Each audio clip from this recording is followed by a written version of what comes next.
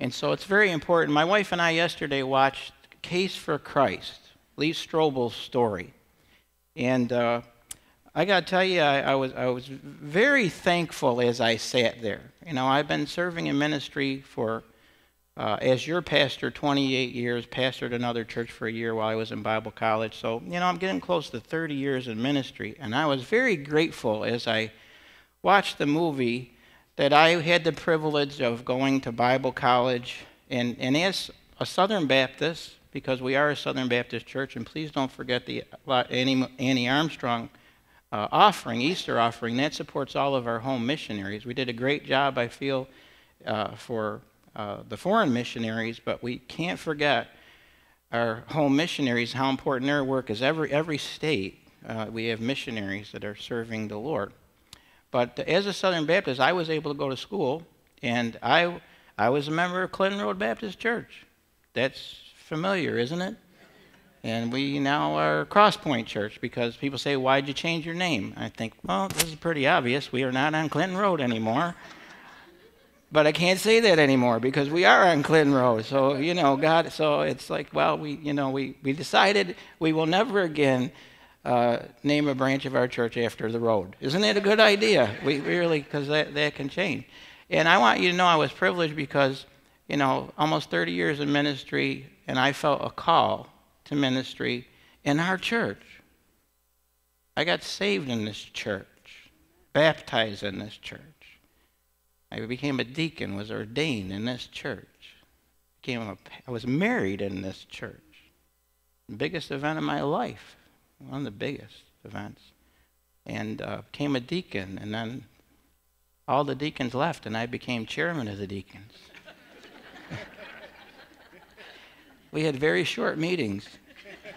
And then we called a new pastor, and then I was calling the Bible college, and my education was $33,000 a year back then. And people like you, Southern Baptists, underwrote all of my education. I left with not owing. I had a bill for $400. I didn't know how I was going to pay it. And I didn't know, would they let you go when you owe money?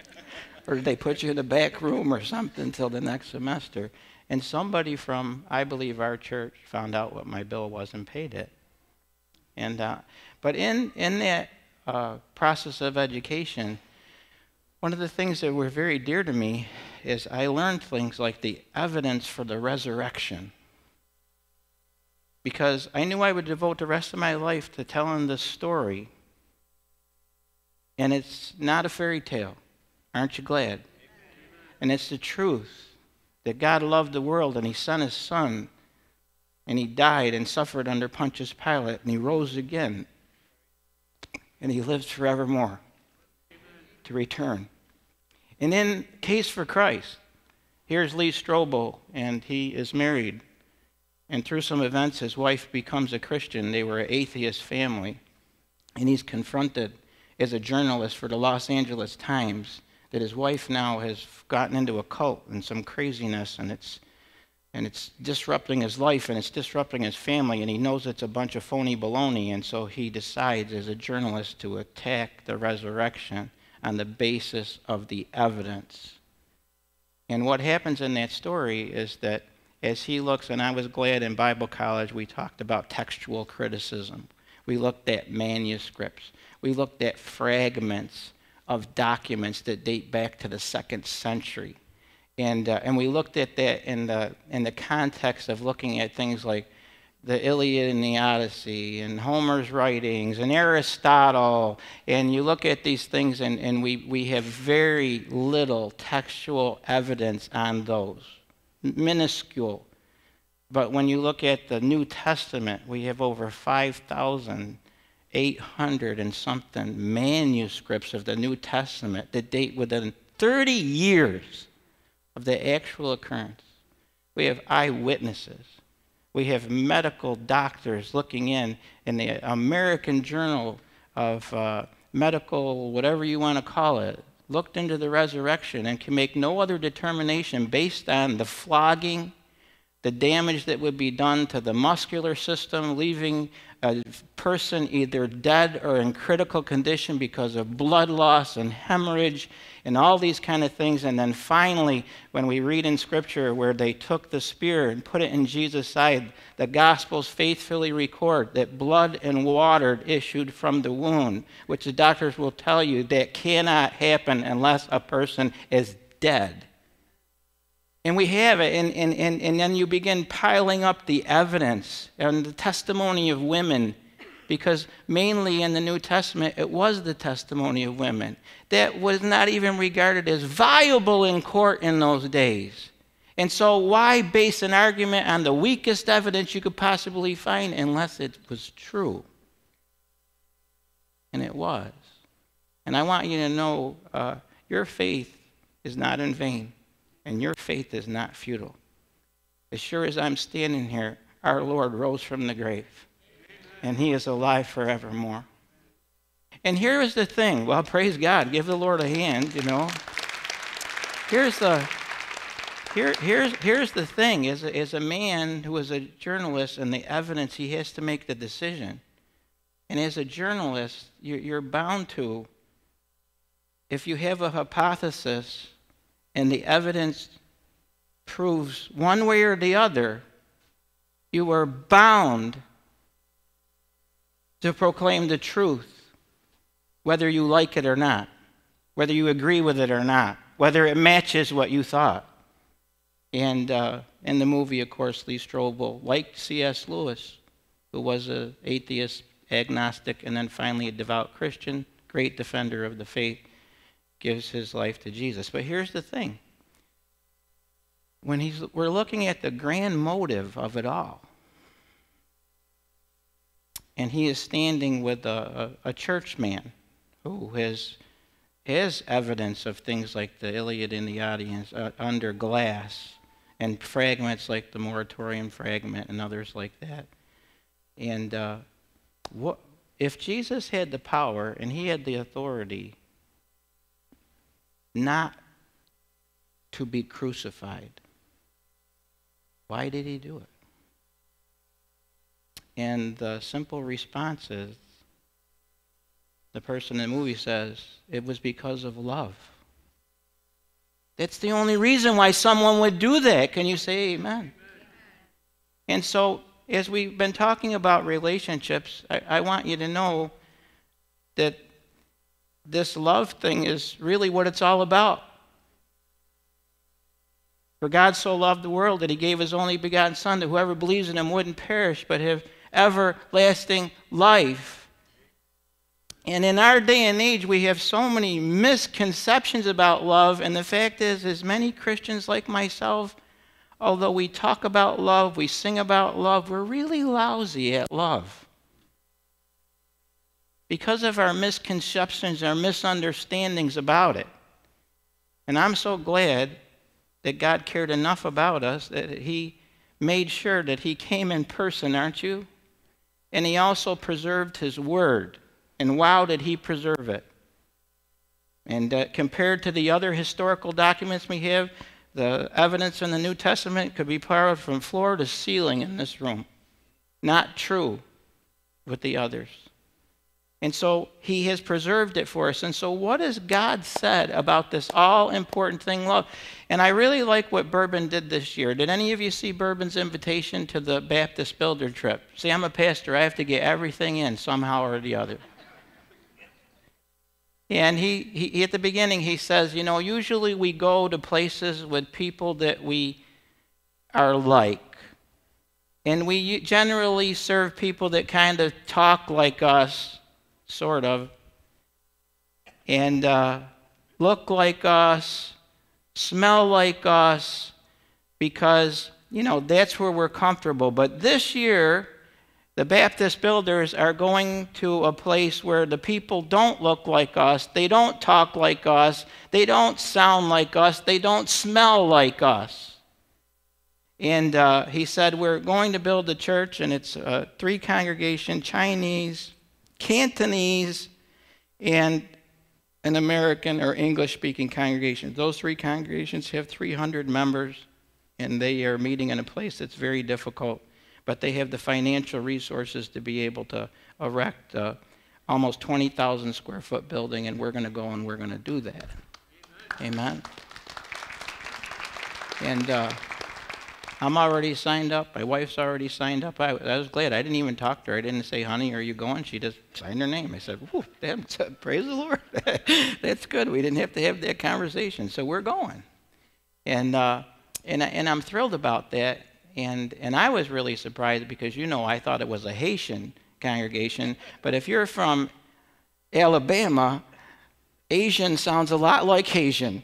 And when we got there, we were looking for all these black people, and there weren't any in the place, and they were all Chinese, and we felt like, we got on the wrong stop or something like that. But it's really sometimes difficult, isn't it, for us to love people that are not like us, for people that don't look like us, don't talk like us, don't think like us, don't smell like us. And so, God commands us to love, and today that's what I want to talk about. How can you and I become a more loving person? If love is what it's all about, and if love is the paramount and pinnacle of Christianity, how can we become better lovers? Because frankly, we're lousy at it. And so we're going to look at the scripture, and this is what God says about it. It says, dear friends, let us love one another, for love comes from where? Love comes from God. God is love, the scripture says. Everyone who loves has been born of God and knows God. Whoever does not love does not know God, because God is love. And so one of our modern misconceptions about love, and I don't know if it's always been like this, maybe it has, but a popular misconception is love is a feeling. And I want you to know that's not what the scripture says. Love is not a feeling. Feelings come and go. Emotions are like waves. They're here today and they're gone tomorrow. And you say, why do you say that? Because I hear people say things like this. They've been married 25 years and they say, I don't love you anymore.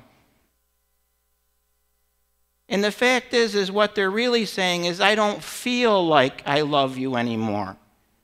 Because you never loved at all if all the love you had was a feeling and it was an emotion. Because it's not. And God commands us, and you can't command an emotion. I can't have, any of you have like grandchildren and things like that? Any of you have some of those, or you work with kids? And they have this emotion, and have you ever tried to talk like a 6-year-old out of their emotion? It just doesn't work. And I grew up in a day and age when you would hear something like this. See if it sounds familiar. Stop crying, because if you don't stop crying, I'm going to give you something to cry about. How many of you remember those days? They put some of us in. That was the real, compassionate approach to dealing with those kind of things. I think we've grown up a little bit. We try to console and we try to comfort and things like that. But the fact is that sometimes they just are in a mood. Have you ever had a wife in a mood? And guys, have you ever tried to talk your wife out of their mood? You ever hear about getting blood out of a stone or anything like that? It's not happening. And as a matter of fact, I can't. Sometimes don't you just feel moody? And our moods tend to be circumstantial. Like, I'm praying for my tax preparers right now. Are you praying for your tax preparers right now? I'm praying for mine, because people come around and they say, oh, I got the tax reform, I got a good return coming. And mine haven't been done yet. So guess what I'm praying for?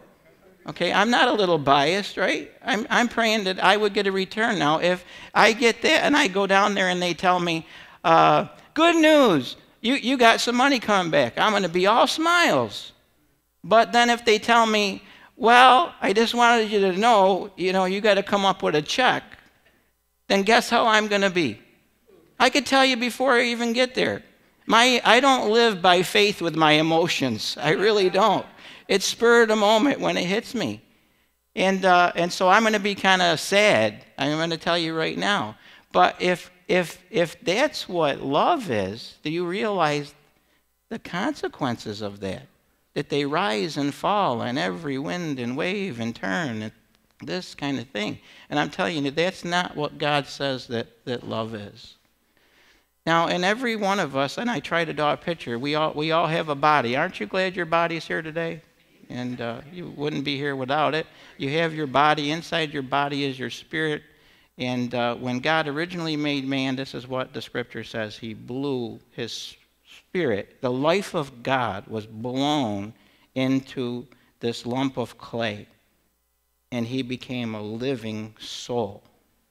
Bless the Lord, O my soul, and all that is within me. Bless his holy name. And although our bodies are not like God's, and we have this temporal body, and we always will have a housing, even a spiritual body, the Bible, and that's a big subject. We'll go on, and then finally the resurrection body later on, and I don't want to get into that today, but inside of you, the way you're like God is, your spirit is, you have a mind. How many of you are glad you have a mind? Even if it's half a mind. Even if it's quarter of a mind, you have a mind. Okay? And then you have a will. And then you have your emotions. And what happened is in the garden, when man rejected God, the Spirit of God that lived inside and governed and controlled the mind, will, and emotions of Adam and Eve, now the Spirit became exterior, and that's why he convicts from the outside. But praise God, isn't it great that God has given us these spiritual components like himself? Because if you want to today, if it is your will, you can turn to Jesus Christ in repentance and faith, and the Holy Spirit of God will come and live in you and begin influencing your mind, your will, and your emotions, and be conforming you into the very image of Christ and your Creator. That's an amazing thing. But you got to remember that the Spirit became exterior, and he certainly could convict the world of sin and righteousness and judgment to come. But it was no longer an inside job. And guess what happened to man's emotions? Instead of having the emotions of God. Now, would you say that the human race is emotionally out of control? And would you say at times that you get emotionally out of control? And what happens is people like Ravi Zacharias will use the age-old illustrations about that here are feelings and facts, and they're on the top of a wall. And if faith and feelings, if feelings lead our faith, you're prone to fall off the wall. Have your feelings ever, as a Christian, as a follower of Jesus, ever caused you to fall off the wall? They have for me, because they are misleading. And they are like an indicator on a dashboard. They go off and they tell you there's something wrong. And you could take the hammer and you could smack that light. But something's still wrong. Amen? Tried that with my car. Never worked. Put a piece of tape over the light. You ever try to do that? That'll fix it. Boop. Put that on there. I like it. No longer that light, you know. And if there's a noise, you just pull the wire on the noise and the noise is no more. Everything's good. No, it doesn't work that way, does it? So, but if faith that is based on fact is leading the way, we can stay on the wall. Amen? And so, because we are emotionally we live our lives toward, and most people I know, and that's why you hear statements like this from people. They're just not feeling it anymore. They could go through so much stuff together as a couple, and then all of a sudden, like, the feelings are gone. And they're ready to split. And I'm telling you, that's not real. Because emotions come and they go. And so we got to realize, and I'm so glad that God has given us a will. And the reason why this is important is because God does not suggest that we love one another. God commands that we love one another. You cannot command a feeling. It's much deeper than that, and it goes to our will. And so what I'm telling you this morning is love is not a feeling, and love is not uncontrollable. It's not the Italian approach to love. When the moon hit my eye like a big pizza pie, that's amore. It's not chemistry. I had a chemistry set. How about you? And we talk about moods and we talk about stuff. Your emotions can be changed by what you eat. Did you know that? And you say, oh, I'm not so sure about that. Do you know that there are kids even in our church, and the big answer to everything was Ritalin. Do you remember those days of the Ritalin? Let's get Ritalin and just let's smear Ritalin all over everybody, you know, and it's going to just make them all good kids. And I'm telling you, no. You know what? They changed the diet on these kids and a lot of people, and guess what happened? Didn't need Ritalin anymore. It was just a dietary problem they were having because their chemistry was all messed up. But I'm telling you, love is not chemistry. Have you ever heard two people say, we just are connected? And we have good chemistry. Well, I had a chemistry set too. And once in a while, things would go boom. That's what would happen. And it's not, right? So what is love? Love's a choice. Did you hear what I said? Love's a choice. And you say, why do you think it's a choice? Because that's the way the Scripture always paints love, as a choice, a volition. It's an act of your will, whether you feel like it or not. And God commands it. And I sure am glad that's the way He does love. Because God's made a choice to love you whether you're lovely or not. Whether you have a good day or you have a bad day. Whether you perform well or you perform terribly. God's love is always the same. Amen? Whether you get an A or an F, He still loves you the same. And that's the way He should love. He says we should love one another. And notice what the Scripture says here in the book of. They say I took too long this morning, so sorry. This is what it says. And over all these virtues put on love, which binds them all together in perfect unity. So all the virtues in the Bible, what do we got to do? Over all of them, we got to put on love. I don't know about you, but I'm glad you wore clothes today, okay? But how many of you just, you got up and you went over to the closet and you looked in there, and I know some of you got 100 pairs of shoes. I'm not going there, okay? I'm leaving you alone, all right? And I know guys have lots of clothes and that kind of stuff, but like one fella said, you can only wear one pair of shoes at one time. You can only sleep in one bed. Isn't that true? Bobby, don't take my coat. I'm not going to give my coat away. I went to the closet. There was stuff hanging in the closet. And I made a choice. Didn't I? Yeah. And I chose, which isn't hard for me because I have 3 black jackets. And I rotate them regularly. Aren't you glad that I choose to rotate them regularly? And so I chose. And this is what the Scripture says. When it comes to love, it says, put it on love. It's a command. And I made a choice, and I put on my coat. I could have chosen not to wear this coat today. But I chose to wear this coat. And when it comes to love, that's exactly what it is. So we put it on. And so love is a matter of conduct. And this is what the Scripture says. Dear children, let us not love with words or speech, but with actions and in truth. What does that tell me? I'm going to tell you what. I've had enough conversation to last 4 lifetimes. How about you? Have you heard enough words? Have you? And it's very perilous for me to stay because I'm talking to you right now. But we hear a lot of words. We hear a lot of stuff. I hear a lot of things. But talk is cheap. Amen. I'm sorry, but I'm in that camp. Don't tell me you love me. That's easy. It rolls off the tongue. It sounds nice. It's impressive. But it can be empty and shallow if it's not backed up by actions. Can you say amen? And that's why we got to act. And I'm so glad that God didn't say, I love you, I love you, I love you. And I'm telling you what, it's not a feeling, it's not your chemistry, it's a choice.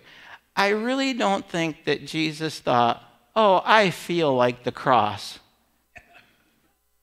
You know, this is going to be good. I mean, I'm really feeling it.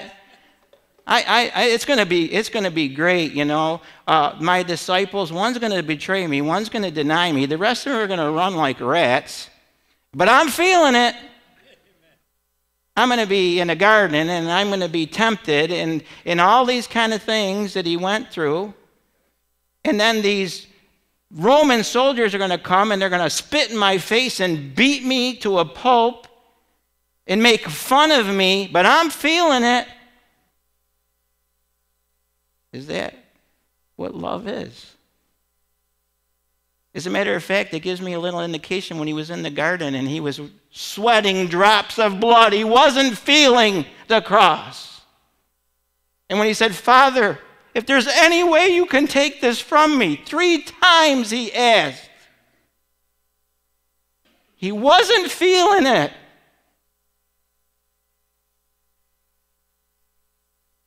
But he made a choice.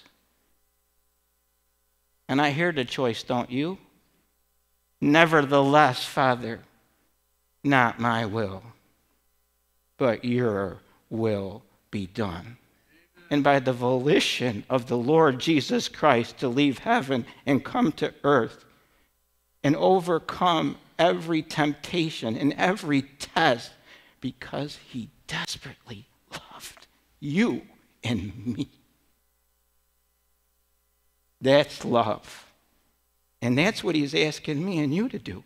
It is not words. It is a conduct that we have. I don't think Peter was feeling bringing the gospel to the Gentiles. Do you? He didn't want to associate with these people. He didn't eat like those people. They looked different. They smelled different. They were pagans. And most of them were on their way to hell as far as he was concerned.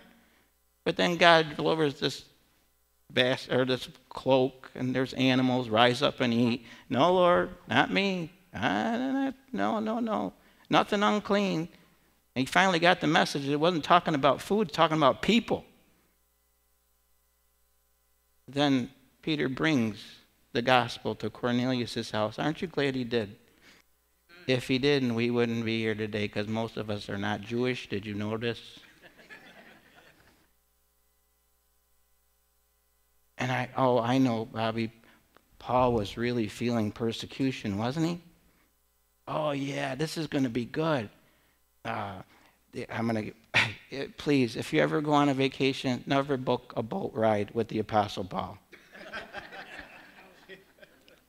No airplanes, no cruises. You know, if you want to go with Ravi Zacharias or Chuck Swindoll or somebody, have a great time. But don't go with Apostle Paul. Shipwrecked 3 times, left for dead, stoned, whipped, all those kind of things. Oh, yeah, I'm really feeling it. Can you imagine? I just can't imagine this. I don't think I have it in me unless God would give it to me. You go and preach, Bobby, and sometimes the audience is not very kind. But at the end of your message, they take you outside the city, and not only do they sing like, that wasn't very good. They take stones this big, and they throw them at you until you look like you're dead, and then they abandon you because they hate your guts. And it amazes me, because a guy like Paul, who knew what hatred was all about, could get up and go right back into that city. And there's only 2 reasons why. Because he loved God, and he loved those people more than he loved himself. That's love. Wow, that's love. And so how do you love somebody you don't like? How do you love somebody that you really don't like? And I just want to ask you, do you have anybody in your life that irritates you? I heard that. And so did God. Do you have anybody that's hard to love? Anybody that's not like you? Anybody that you avoid? Do any of you have some like exes in your life? Like an ex-girlfriend or an ex-wife or an ex-husband or an ex-pastor or an ex-church? Can you have an ex-church? Yeah, you can have an ex-church. And so how do you love? Well, God commands us to love, and it's not a feeling. How do you do that? And the first step is this. You got to experience God's love for yourself. Because you can never give away something that you really don't have. Amen? And this is what the scripture says. It says, I pray that Christ will be more and more at home in your heart. Living Bible, different translation. Living within you as you trust him. May your roots go down deep in the soil of God's marvelous love. And may you be able to understand, get this, how long, how wide, how high. We used to do this in kids' class. And how deep the love of God is. Have you experienced the love of God? There's nothing like it. To know that your Father in heaven loves you and chooses to love you just the way that you are. It blows me away. He's able to overlook all my faults, all my failures, and love me still. And that amazes me. And when that love hits your heart, it's a lot better than when the moon hits your eye, like a big pizza pie. Can you say amen? And in the book of Ephesians, you know, that's what it tells us. In Romans, I love this verse in Romans. For I am convinced. Can you believe this? If any of you have a Christian really messed up in your life after you become a believer, I mean just really blown it. And you wondered, can God still love me? After I knew all that I did, I still did that? I still acted like that? I still said that? And this is what the scripture says. For I am convinced that neither death nor life. That's pretty inclusive. Is anybody outside of that? Death nor life, neither angels nor demons, neither present nor the future, nor any powers. Does that leave like anything out? And then he goes, neither height nor depth nor anything else in all creation will be able to do what? Separate us from the love of God that is in Christ Jesus our Lord.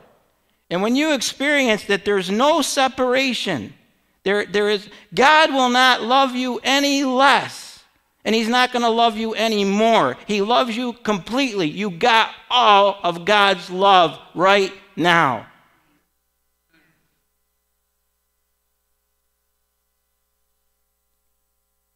And if you're going to really learn to love someone you don't like, you're going to have to forgive others who have hurt you. I think Christians really struggle with this forgiveness thing. As a matter of fact, I preached on forgiveness probably 4 or 5 weeks ago. Bobby talked about it not long ago in the message. You know what? I could preach about it every week because it's really hard to forgive. Have any of you felt like you've been betrayed?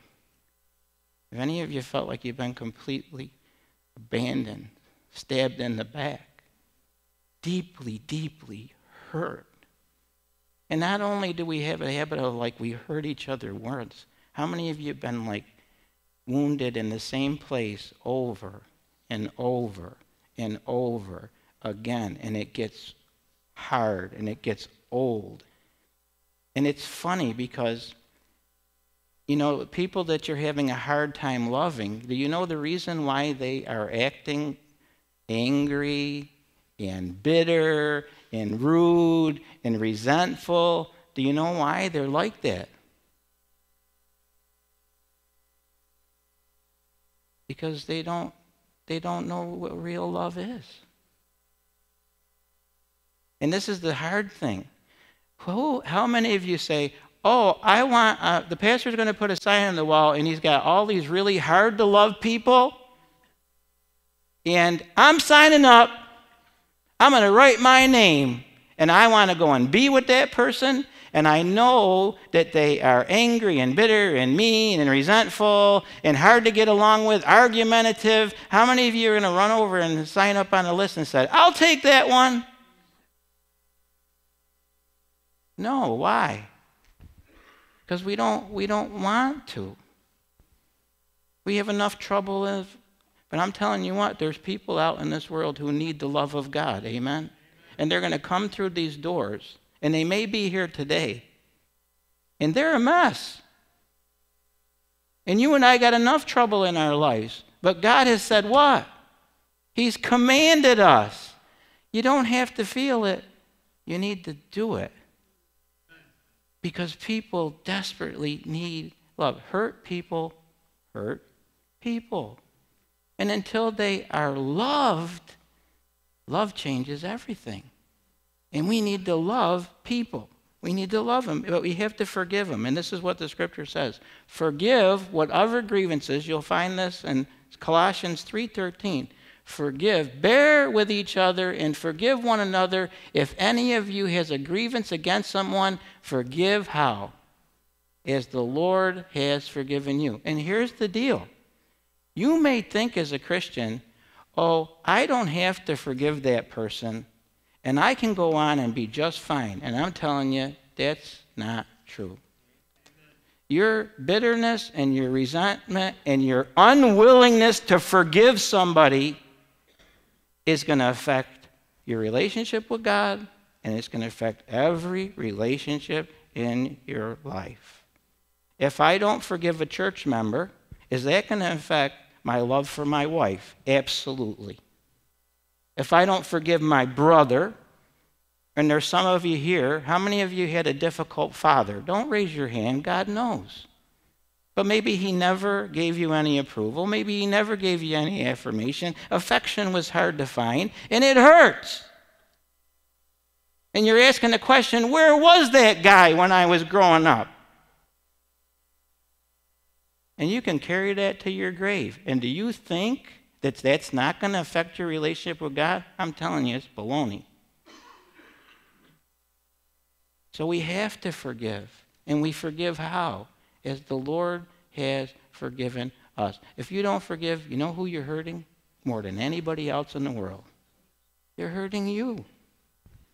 And if you want to be free to love your wife, you want to be free to love your God, you want to be free to love your neighbor, you want to be free to love your pastor, and believe me, he needs it.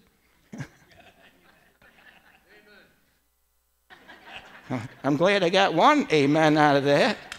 You know, I may be the worst EGR person you have. Do you know what that means? Extra grace required. I may need more grace than anybody else, but I need it. And so do you. So forgive others. You have to do that. And then you have to think loving thoughts about that person that you're having a tough time with. If you're having a tough time with somebody right now, it might be me. Maybe you're having a tough time with me. I want you to begin thinking loving thoughts about me. And this is miraculous. And you say, how does that work? Look what the scripture says. Not looking to your own interest, but each of you to the interest of others. In your relationship with one another, have the same mindset as Christ Jesus. And it goes on to say, who being the very nature of God did not consider that quality something to be grasped, but instead he humbled himself and he took on the form of a servant. Isn't that what the scripture says? And then therefore God highly exalted him to the highest place because he laid down his life for others. And somehow, I don't understand this, but here is the second person of the Trinity. Have you ever heard the expression that you gotta somehow put yourself in the other person's shoes?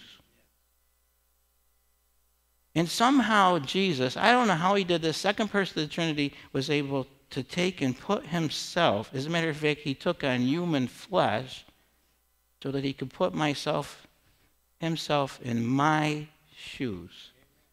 And if I begin, and I got this person, this irritant in my life, this hard thing, it might be right now it might be my wife, it might be my kids, it might be my neighbor who lives next door, and I'm having a hard time, and he's irritable, and I don't love him, and I wish he would move, and all these other kinds. What if I start thinking thoughts like this? I wonder what that guy's hurts are. You see what you're doing? You're getting out of you. That's hard to do. How many of you think of yourself most of the time? I have that real problem. Matter of fact, just yesterday I said, Lord, I don't want to be so self-centered. I keep coming back to that. I just keep, whenever I have trouble in life, it seems to come from my self-centeredness. How about you? And I keep coming back and I say, Lord, I don't want to be a self-centered person. And he said, well, you got to get out of yourself. Stop thinking so much of yourself and start thinking about others. Now, suppose you're a wife here. What does that mean? If you're a wife here this morning, the wives are really slow. They're cautious right now. Okay? They're looking at me and they're saying, I wish he would keep going. What does it mean to be a wife and to get out of you and to begin thinking about your husband and asking this question? Here's you are. I'm so hurt by him. He did the same thing again. He said the same thing. How could he? What would it mean? Somebody tell me. I'm making this real. I'm not letting you go, folks. What does it mean? Could it possibly be he's so cranky because there's something that's hurting him? Could it be? Could it be that, you're sitting here and you say, I got all these problems, no one's helping me, and these kids don't understand all my problems. Could it be that your kids have got some problems? Have you ever thought of that? And could it be that, that neighbor that you just can't get along with, maybe your neighbor's got some needs, not just you. And when you start realizing, gee, this person is such an irritant, this person is such a problem, this person who bugs me, this person I don't want to be with, this person I don't really love, and it can be in your home, has hurts, problems, and needs. Guess what you figure out? By golly, you're a lot like me.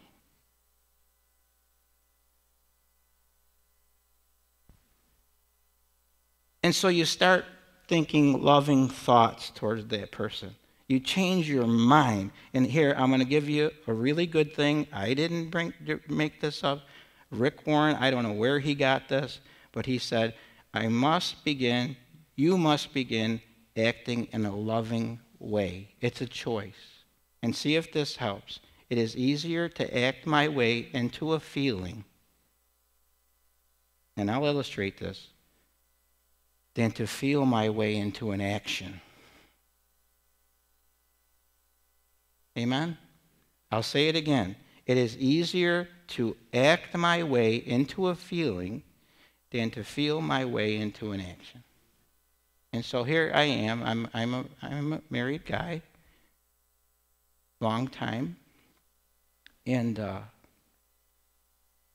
I could get maybe negative feelings toward my wife sometimes. Is my wife a sinner and am I a sinner? Can that ever happen? But when I begin remembering the good stuff, can you say amen? When you start remembering the good stuff, like I was just sitting on the couch because I was reflecting on this sermon, I said, I'm just going to remember some of the good stuff. And the Lord said, remember that time you got that 20-foot camper from your mother-in-law? And you had that Bronco too, and you had that nutty idea that that little Bronco too was going to carry that 20-foot trailer all the way to Maine. And you decided to take the dog too. And do you remember what that was like, driving down the highway and the tractor trailers would almost suck you into the side, and it was knuckling the whole way, and you didn't know how to back the trailer in, and when you got to the trailer park, you got caught in between two trees, and then you're out there in the rain, and then the dog is a mess, and do you remember that? And I said, man, that was a blast. We had a good time.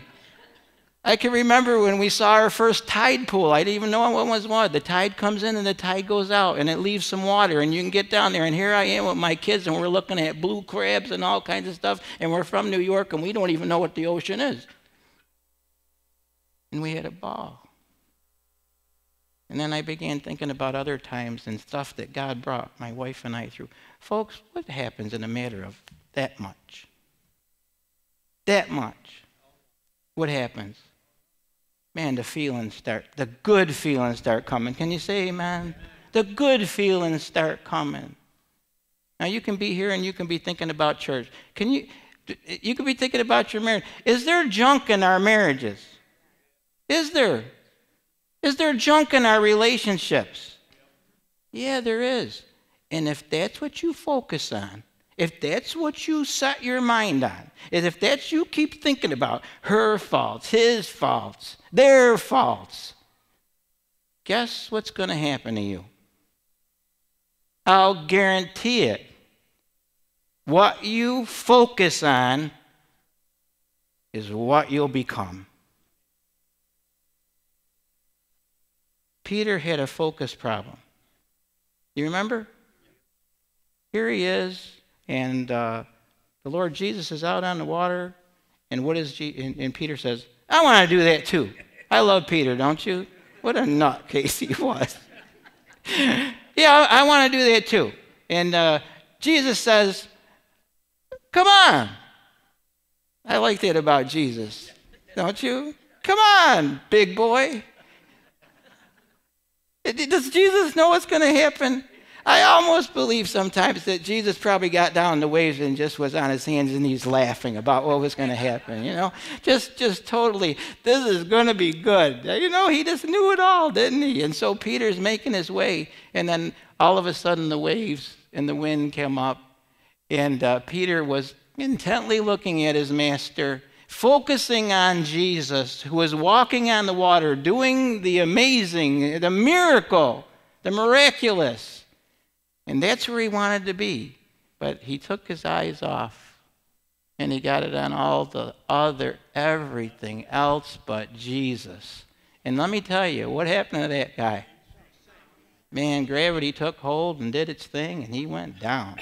But this is the amazing thing. Did Peter refocus really quickly? Because that's what the scripture says, shortest prayer in the Bible. Lord, help!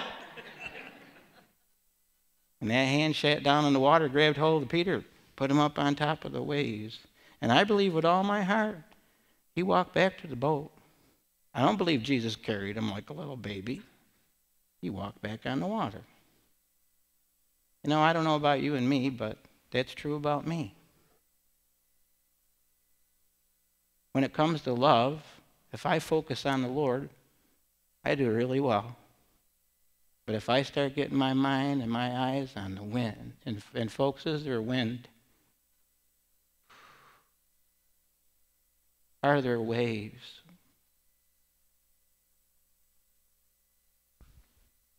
Are there circumstances that you would never expect in a million years?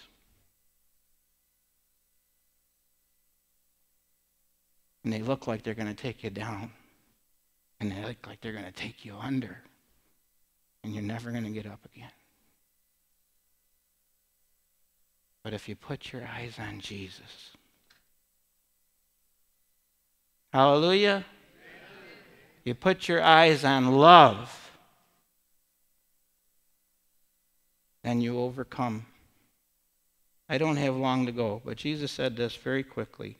Jesus said, love your enemies and do good to those who hate you. Luke 6, verse 27 and 28. Bless those who curse you. Pray for those who mistreat you.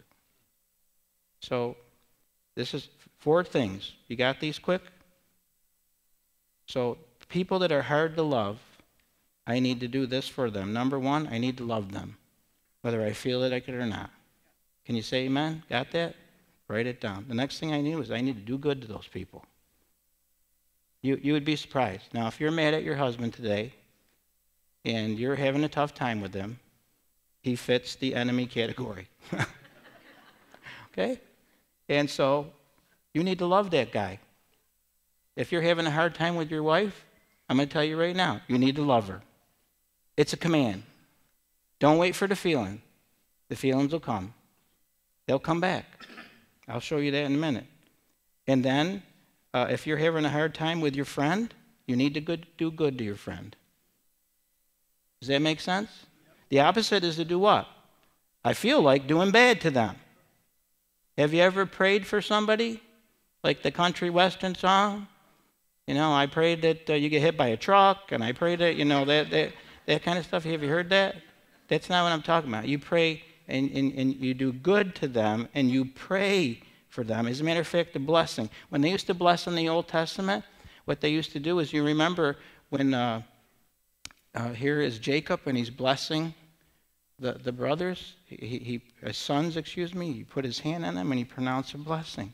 And you'll see this, and what it is, it's a pronouncement of positive encouragement. Have you ever wanted to bless a little child? When the scripture says that the little children came to Jesus and he blessed them, do you think he just stood there with his hand over his head and didn't say anything? If you want to bless somebody, you got to say something. Amen? And Jesus put his hands on those little children and he pronounced a positive encouragement for their future. And so here's your enemy. So go home today, take your hand, put it on your husband's head, right? Put it right on his head. And you say, Lord, bless this guy. I mean, bless his mind, bless his heart, bless his way. Bless my husband, Lord. And you say, well, that's only when he's good to me. Guess when he needs it most? And I'll talk to any man in here. Man, when you're out of sorts and you're having trouble and you're not very nice, what do you need from your wife? Just be honest. What do you need? You need your wife to come and be good to you and treat you better than you deserve. Then you'll feel ashamed of yourself. And you'll say, what happened? This Christianity thing is real. Because she should hate my guts. But instead, here she is praying for me. What a mess I am. Thank you for being patient. I think it's worth it. And then you need to bless them, and then you need to pray for them.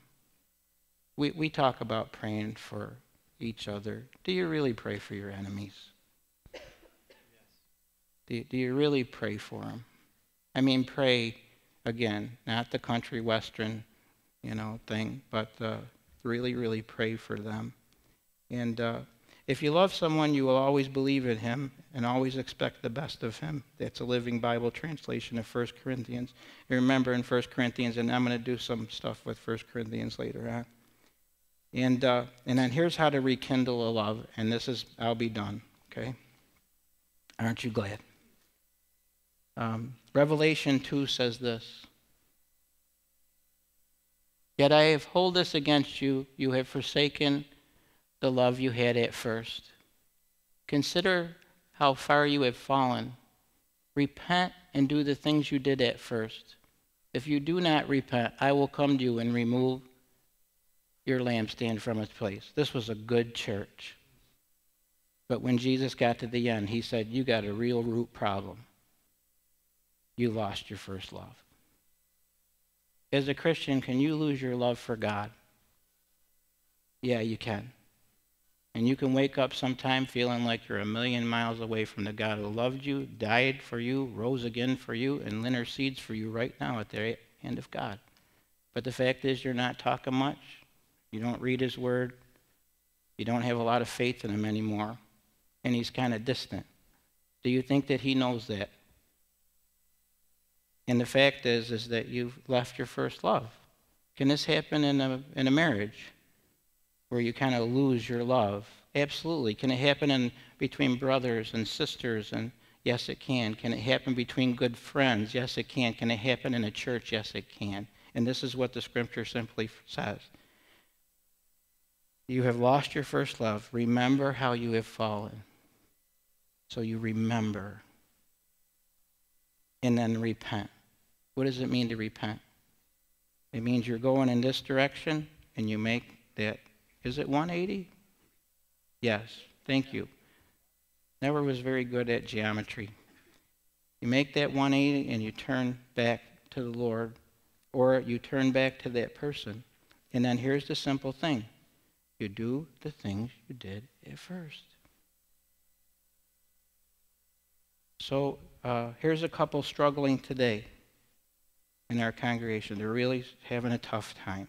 And believe me, Satan is out to kill, steal, and destroy your relationship. I just want you to know that. He'll do anything he can. He will do anything he can to steal and destroy your relationship. He's a killer. Never forget it. He's not playing around. And so here you are, and the relationship is really struggling. You got to go back and do the things you first did. And I'm telling you what, it will change your heart. So if you were a guy and there was that girl and you sat down and you used to write love letters. Has any guy ever read a love letter in here?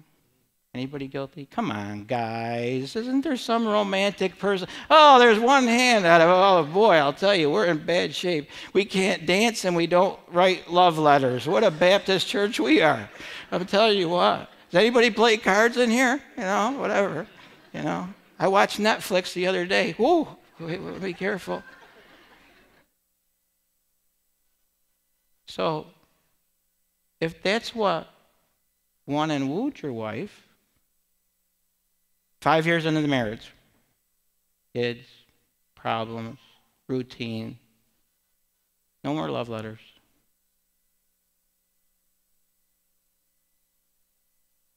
Maybe you took her out on a date. Maybe you did something fun. Maybe you laughed together. Can the laughter die in a house? Can it be an old memory? It can. Maybe you used to dance, and then you became a Baptist. I feel sorry for you.